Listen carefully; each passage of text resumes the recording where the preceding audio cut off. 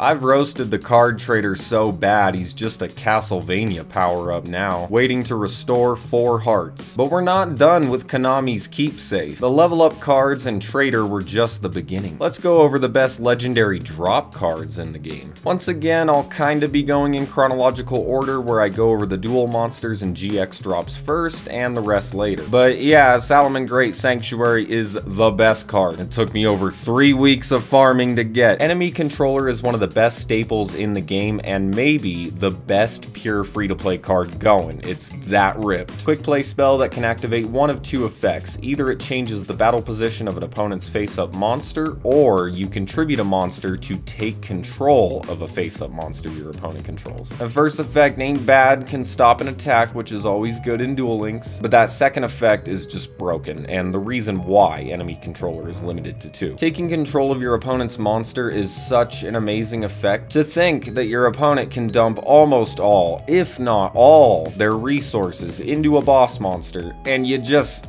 take it. You can cause your opponent to minus in card advantage so much, especially with Link summoning now where enemy controller targets can just be linked away. But it can also disrupt by stealing combo starters on your opponent's turn, and I can tell you, as a Burning Abyss player, literally the worst thing that can happen to me is getting my Beatrice stolen by enemy controller. Typically though, whatever deck is running it needs tribute fodder to utilize enemy controller's full potential, and of which the current tier 0 Salamangreat puts up fodder to use enemy controller's full potential for sure. A strong reminder as to why this card usually ends up in decks as the limit 2 before Konami adds other restrictions to those decks. And part of that is Treacherous Trap Hole as well, but it doesn't downplay enemy controller. It is a super rare drop reward for duel monsters and DSOD Kaiba. Everyone loves Lava Golem. I'll just wipe out 2 of your boss monsters with a non-targeting, non-destruction removal. I always thought it was funny that you could use this on 2 Sawbraid answers and your opponent wouldn't have the dignity to do a damn thing about it. You're getting burned. Level 8 Fire Fiend, Lava Golem can special summon itself to your opponent's field by tributing 2 monsters they control. It does take away your normal summon, but during the standby phase, the card's controller takes 500 points of damage, which means your opponent. The centerpiece of Toxic Stall in Duel Links since this boy dropped. But the card has actually gotten better in ways, and not for any stall reasons really. It's just grown to be an amazing form of removal, and it can do something Volcanic Queen, Santa Claus, and Doggeran can't do, and that's tribute 2 of your opponent's monsters, which might as well be a board wipe in Duel Links. But the fact that it does take up your normal summon does make it objectively inferior to Santa Claus and Doggeran that don't, but there's no activation of the effect either, no warning, no chance. You're getting burned to death, and like enemy controller, depending on what you tribute, you can cause your opponent to minus so much, an absolute menace. Dark Flare Dragon is a lot more niche than enemy controller and a lot less gimmicky than Lava Golem. Admittedly a kind of mediocre card, but has seen its fair share of success. Level 5 Dark Dragon, banish a light and dark monster from your grave to summon him. Then on a soft once per turn, you can send 1 dragon type monster from your hand and 1 dragon type monster from your deck to grave to banish a card in your opponent's graveyard. And like we know, thanks to DD Crow, how good that effect is, and granted, it's not a quick effect, but it can also set up your graveyard with dragon-type monsters. Maybe like Curse of Dragonfire and Gaia, that can then be revived by Gaia the Magical Knight. And that is where this card has seen play and still sees play.